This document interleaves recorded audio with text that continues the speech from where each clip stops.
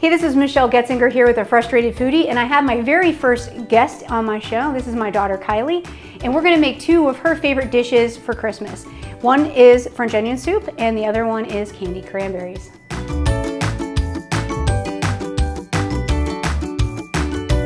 So French onion soup is super simple. We're gonna use some onions, and I went into my pantry today and I've used up all of my Vidalias. So I have 4 white onions and 2 red onions. Yes, 4, I did the math right. I also have some green onions and regular vegetable stock, and what is in this lovely decanter here is some Merlot wine, and I'm gonna show you what we're gonna do with that as well. So the first thing that we're gonna do is we're gonna chop up all of the onions in nice little thin ringlets. So we're gonna go ahead and get started. I'm gonna give Kylie, and hopefully nobody gets injured today, and we're both gonna start chopping up the onions. Now this is a super simple soup. We have it every year at Christmas Eve, and absolutely love it. This year we're going to make the vegan version of it. I'm going to show you how you can actually put on the crust of the French onion soup like they do in the restaurants, but I personally don't eat it like that, and neither does my family, with the toast on the top and the melted mozzarella. But I'm going to show you how to do it properly. So we're going to go ahead and peel all of these onions. Now, it doesn't matter how you do them, just as long as they're in like thin ringlets.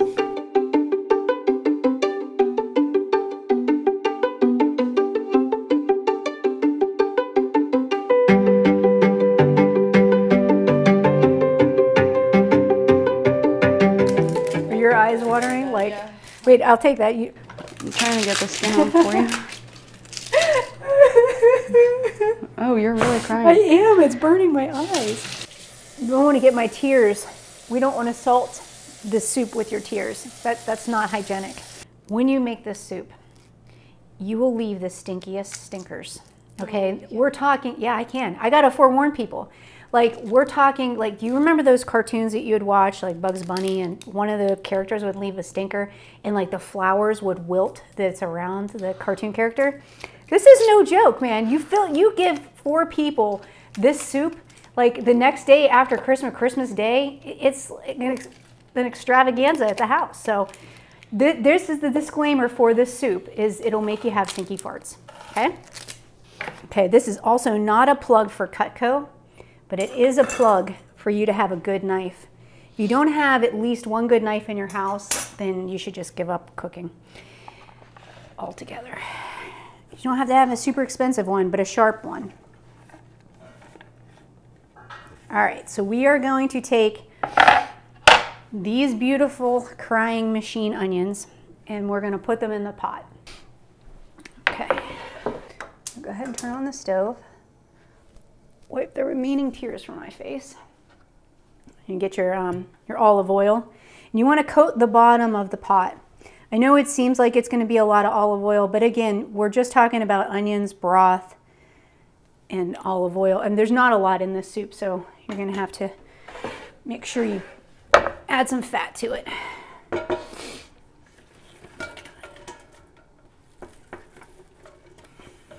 Okay, look at that. Look at that pot of onions. That's a nice deep pot. Okay, we are going to before we Hang on. Okay. I want to chop up. Okay, you're good. Okay. So before we continue any further on the soup, I'm going to save half for the garnishes on top because I like garnishes. And then we are going to cut these little guys up. The best way to cut these, if you want to cut off their little hairy heads there. And then you're going to go ahead and cut that in half. So you got them lined up like that. Mm-hmm. And then I stole your knife and you got my knife. Cut them up nice and small. Because these won't cook down like the regular onions, because this green tender part here, ooh, is fleshy like my finger. You want all the greens? Yeah, but dice them up. You want to have them nice and small.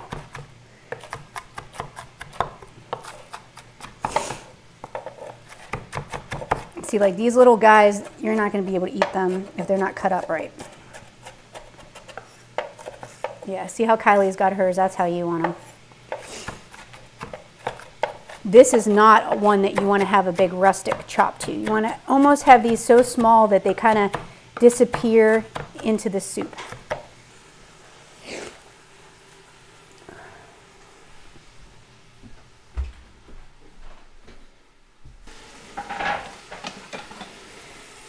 So I don't know if you can hear that, but that's a really nice little sizzle. You do not want them to burn. You just want them to kind of sweat and cook down.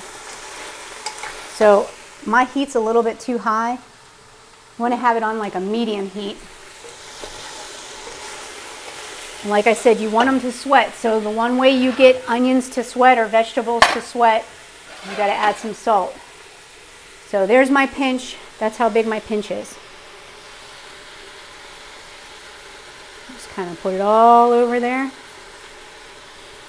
I'm going to also put in some pepper. Now, I was told that this black pepper is very spicy, and I've been using a lot of it on my cooking at home. So just be careful when you're buying your black pepper. Taste it out first. Some of them are more strong than others. And again, you just want to kind of give that a really nice toss. Look how pretty that looks. So basically, this needs to sit like that probably for 10-15 minutes until it reduces down. We'll come back and check on it. But the next thing we're going to do is work on the cranberries. So I love to eat what is in season, and seasonal foods right now are cranberries and pomegranates. So I'm trying to get them in any chance I get. But cranberries are kind of tough. They're very tart, they're hard. You're probably used to eating cranberries at Thanksgiving that comes out of this jellified can that looks like a log. But there's so many other things that you can do with cranberries. So I looked up on Pinterest and I was trying to find a good recipe, and I stumbled across this one a couple years ago, and my family absolutely loves it. It is like little Sour Patch Kid candy crack almost. So when I made it this time, I didn't use regular simple syrup. So the first time I made it a couple years ago, I took white sugar and I reduced it down into simple syrup. And then you take your bag of cranberries and you soak overnight the cranberries in just sugar water. It's like super simple. Then the next day you take them out, and that's what I did here. Take them out of your bag and then you just shake them in sugar. It's like the easiest recipe ever. But what I did, so we can have the vegan version, and I still have to watch that it's not too much sugar, is I made one batch with honey and I made one batch with agave. Okay, and then to really spice things up, I added honey and vanilla, and then a little bit of lemon oil in the other. And then I don't have regular white powdered sugar, so it's not going to be as pretty, but I'm going to try and show you one that looks like that. And then I take the coconut sugar and we're going to just toss it in there. So I have essentially marinated these 2 bags of cranberries in the refrigerator last night. So I am ready to show you this magical dish. The easiest way to do it is kind of like shake and bake. You're going to take a Tupperware container. You just want to drain all the excess juice out of here. Oh, and this is the one with the lemon. I can smell it already. So we've had the cranberries have marinated. Go ahead and put them in here.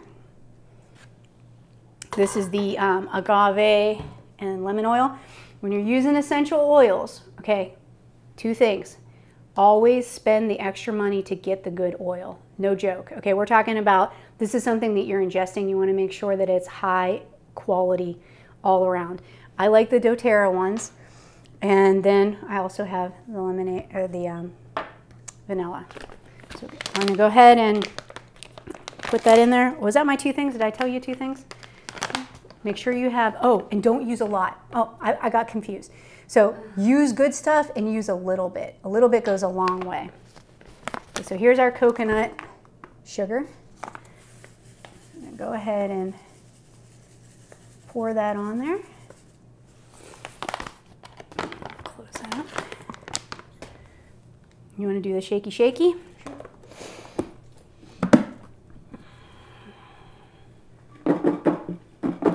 Get this out of the way.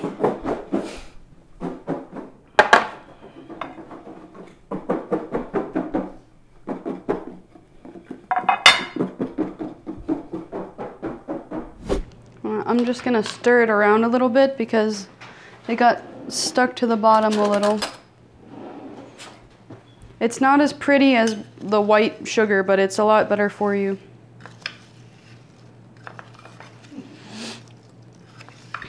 I'm gonna have to climb up there and see if I can get regular white sugar. Okay. Actually, they don't look too bad. They don't look bad at all. It's just different than in the picture. And then are we ready to put them on here? Yep, go ahead and we'll just put that half on there and then we're gonna try and make some with the white sugar so you can see. Go ahead, we'll spread them out so they can dry out so they don't all stick together. Okay. Yeah, see, I'm not crazy about how this coconut sugar is clumping together. Okay, so we're gonna go ahead. This is my first time using coconut sugar, and I'm going to make the next one with just regular granulated sugar. Because I'm all about improvising here, I normally don't have a lot of white granulated sugar, but I love horses and I got sugar cubes, so we are gonna go ahead and improvise here. I'm gonna grind up my sugar cubes to show you, so we can show you guys what the real version looks like. So we're all about using what you have in your pantry. There we go. Look how beautiful that is. Now that actually looks like snow. Go ahead and pour those babies in there. Ah, look how pretty. What a beautiful color red. I'm gonna just shake this over top of it. And then Kylie can be shaky, shaky, eggs and bakey.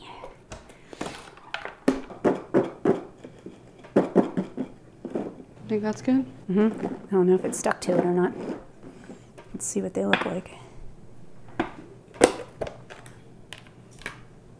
I think they were a little bit too wet to really get that white dusting, but these need to dry though before you get yourself all excited about them. And then when they do dry, they're gonna dry like beautiful, shiny little nuggets of joy. Okay, so this one has the vanilla in it. Gotta make sure it's not poison.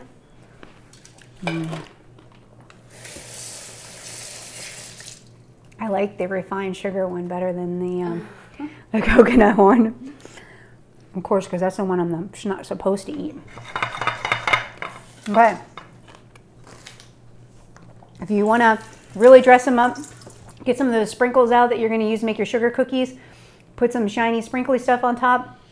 And then, poof, there you go. You got a wonderful, beautiful, healthy-ish little side to put out as candy. But it's really not candy, it's fruit. So we'll come back and take a look at that once they dry. And now we're going to move back over to the French onion soup and see how those onions are sweating. Wish you could smell that. It smells so good. See how nice and wilted they are? You got a little bit of caramelization over here. You need to wait probably another couple minutes. And then we're going to add the Merlot to it. Now the Merlot, when you're done using this and it's all cooked out, there won't be any alcohol in it, but it's that base flavor of the Merlot or any red wine that's probably a pretty strong dry one. Does really good. You can even use a Marcello wine if you were in the cooking section and you picked it up. But remember, when you're cooking with wine, if you don't want to drink it, don't cook with it. Okay, if it's crappy wine, don't cook with it. It makes a huge difference. So we're going to go ahead and that'll be our next one. We're going to use a little bit of wine to deglaze the pan and flavor those beautiful onions. Then we're going to add the broth to it. So I was just talking to my camera guy, Justin, who makes the most amazing burgers. And we were talking about what makes a burger good or food in general good. And I think that it is something I want to touch upon. It has nothing really to do with what his recipe is for the burger, but it has to do with the actual recipe being dynamic. So anytime that you're cooking something, the more dynamic the recipe is, it means the more layers of fat and flavor and spices really add to the meal and the flavor. So that's kind of the reason why with the cranberries, I added the lemon and the vanilla, because it adds a more dynamic flavor to it. We're going to do the same thing with our soup here. We're going to add the bread and the cheese on the top, which I can't have, but I want to kind of show you guys how you could have it. If I had my gluten-free bread here, I technically could pull it off with a vegan mozzarella cheese, but I don't necessarily need to do that. So how we're going to make this soup a little bit more dynamic, since we're limited on the fat that we can use, is we're going to take some olive oil and we're going to spread it over top of the bread. And then we're going to get a little bit of salt and pepper. Kylie's going to salt and pepper it. And then we're actually going to just stick it in the oven for a little bit so it toasts up. And when the soup is done, I'm going to cut this in half and I'm going to put it on top of the bowl. And then I'm going to add mozzarella cheese on top. And then we're going to bake the soup bowl with the bread and the mozzarella cheese in the oven. And that's how you get that beautiful crusty look to it. So one of the things that makes Justin's burgers so good, because that's kind of how I started off this conversation, is he uses multiple different cheeses. He uses multiple different spices in the meat. So the meat, by the time he's actually making the burger, is already very dynamic flavor-wise. So then he makes his hamburger, and then on top of that you have the bread and then all the toppings that make it even more dynamic on top of it. So that's what you really want to look for when you're cooking, is just not, you know, throwing the vegetable stock in a pot or just throwing the meat together and frying it up for a hamburger. If you want a good hamburger, you're going to have to work it. You have to put some Worcestershire sauce in it, some spices, some different types of cheeses. It's all about building off of those small building blocks, and that's what I'm trying to teach you guys here in this cooking show. Is we're taking very simple items and we're just going to build off of them. And you got to make things up as you go, because a lot of times you don't have sugar in your pantry. Now I know you're thinking, when she's making a cooking show, she should have everything up front, but that's just not how life goes. And that's kind of how I want this cooking show to be, so you guys can see how you can wing it and make nice recipes and nice meals.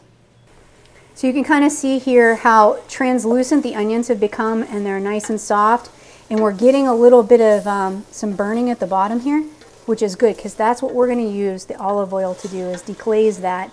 Those are all, that's not a mistake when that happens. When people think, oh, I burned that. No, you're making little nice, yummy, crusty flavor bites when you do that. Now I'm not talking full out black burn the bottom of the pot, but this kind of little bit is good. So I'm going to go ahead and grab the wine.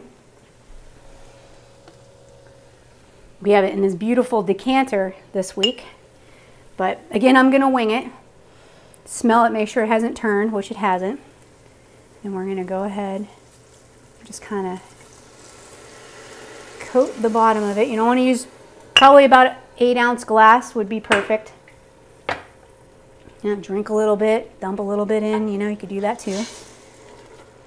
Look at that. Look how beautiful that is.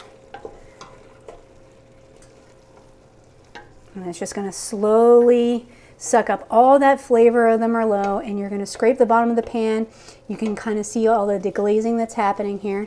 That's all that dynamic flavor that we've been talking about that's so important when you're cooking. By adding these small ingredients in here is what really is going to make this the difference between a pot full of onions and water into a delicious gourmet soup. Okay, I'm drooling. So we're going to go ahead and the next step is Kylie's going to finish cutting up the onions here. So we're going to grab another cutting board.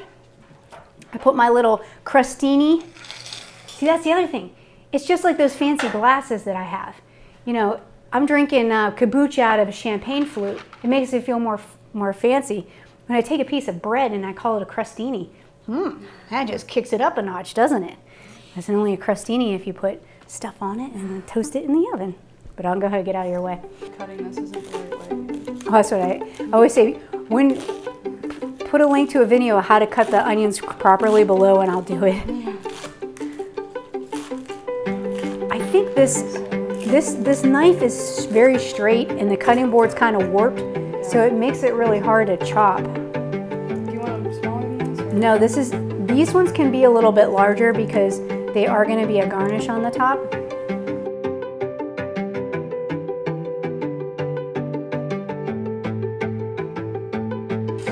Okay, so we're improvising once again. I do not have good mozzarella, but I do have string cheese. So we're going to go ahead and we're going to peel all the string cheese like this. It'll work just fine, so don't worry about it. Grab your kids' string cheese and make some soup with it. All good. But it does work better when you do peel it. It's going to melt and it's going to bubble and be so delicious. I'm so excited that you get to eat this cheese. Okay, so next step is we're basically ready to go to add the stock. I'm just using regular vegetable broth. You don't want to use the chicken kind or the protein kind or anything for this. You're going to want to use the most basic, blandest, you know, soup broth that you can get. I want you to take a look at the final. This is what it should look like before you put the broth in.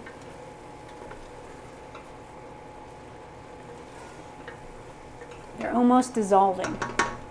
So I'm going to go ahead and slowly pour this in. Look at that, even looks like a beef stock. This one's brown. Again, we were about 6 or 7 onions. You can use any species of onions, it doesn't matter. I like to mix the species of onions up as best I can because I like all the different flavors. If I'm really doing this for Christmas, I'll try and get every different type of onion that they have. And this is about, I'm going to add a little bit more stock to it just because I want a little extra soup because I love this soup. So about 1.5 of these will be enough. This will be serving for 4. Look at, and you can see the difference between this one. I don't know if you saw that, but look how clear this one is.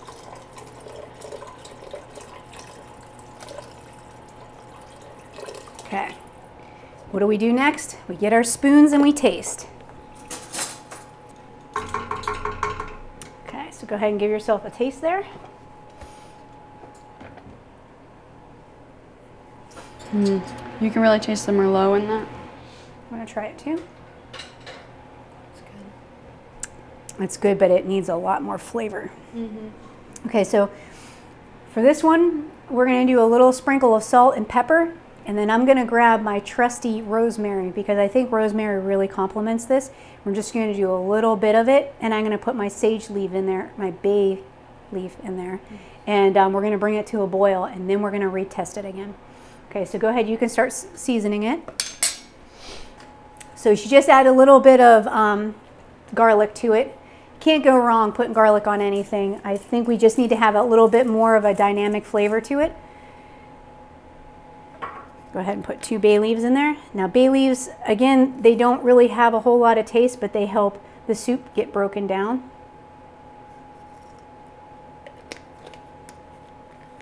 And then parsley flakes on top.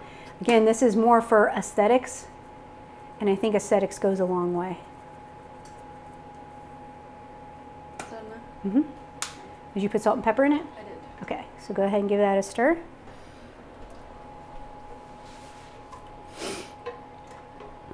Okay, we're going to go ahead and turn this up. We're about medium-high right now. Don't forget about your stuff in the oven, because that's how it burns. Look how pretty this crostini is. It's nice and crusty. So when you're doing the French onion soup, you want to make sure that you have containers that are going to be oven safe. This happens to be one of the oven safe ones. So we're going to fill it up and we're going to put the soup in it, and then we're going to put half of the crostini on top, and then the mozzarella cheese, and then we're going to go ahead and stick it in the oven. It's going to get all beautiful, bubbly, and crusty. One of the things I like to do is I want to heat it up with some hot water and let it sit there so there's not a huge shock when we put it into the oven. So my mom started this tradition. My mom's she's funny. She's the one who taught me how to cook, and she would make this 12-course meal. It's probably really 7 courses, but it felt like 12 courses, and we would eat all day on Christmas. It was like such a spectacular event. I've never really been able to duplicate what my mom's done, and I really kind of stopped trying. But she would start off with having like a munchie tray, like with little vegetables, and then she'd bring out, what was it, like a meat tray, and then shrimp cocktail, and then we would have French onion soup, and then she'd make everybody a Cornish hen. Before we had the Cornish hens though, she'd bring out sherbet, which cleans your palate so you're ready. I mean, like, she put on this huge spectacle, and each time we had to sit down there was new dishes to sit at the table, and I mean, it was just a lot of fun. It was a lot of work. I don't know how she did it every year, but this is what I've taken along with me. Okay, we're getting there ready. I can hear it boiling if you want to come take a look at it. Some assembly required. Try not to get the bay leaf when you're filling her up. Now that she's filling it up, what I'm going to do is I'm going to change the setting in the oven while she's plating this to a broil setting, because we want it kind of all the heat to be down on the top of the mug.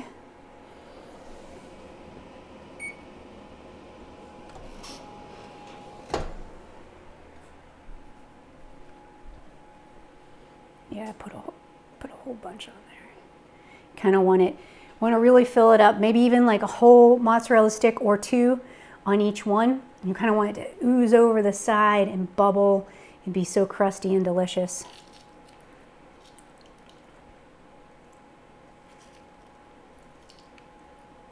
It's definitely my favorite part. Yeah. Oh, I see that the bread's sinking down in. Now it's important to make sure that you toast the bread first, like a crouton in the restaurants. Because if not, then it's just going to fall apart and it's going to be a big soggy hot mess.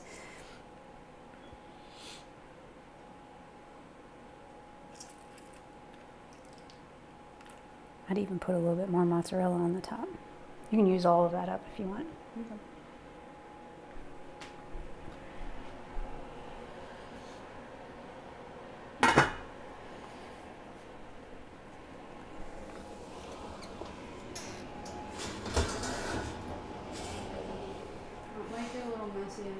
No, that's fine. That's what we want. We want it to look beautiful.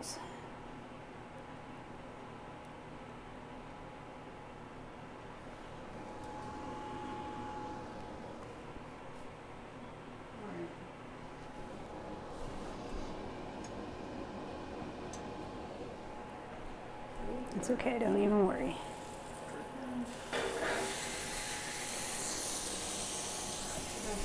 Yep, maybe.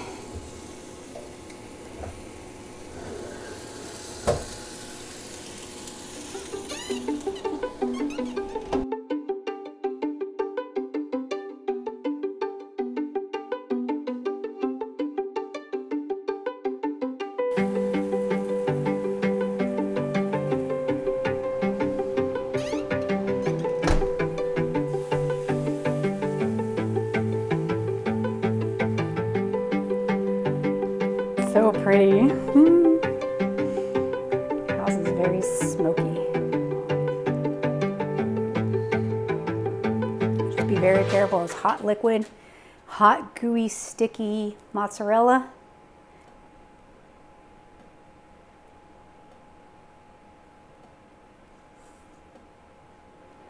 It's really hot. Good though. Is it good? Mm-hmm. Hey, thanks for watching. We just got finished with our French onion soup and our cranberries for our little special Christmas sides, and I really appreciate you watching. If you have any questions, don't hesitate to put them below. Have a Merry Christmas, and we'll see you next time.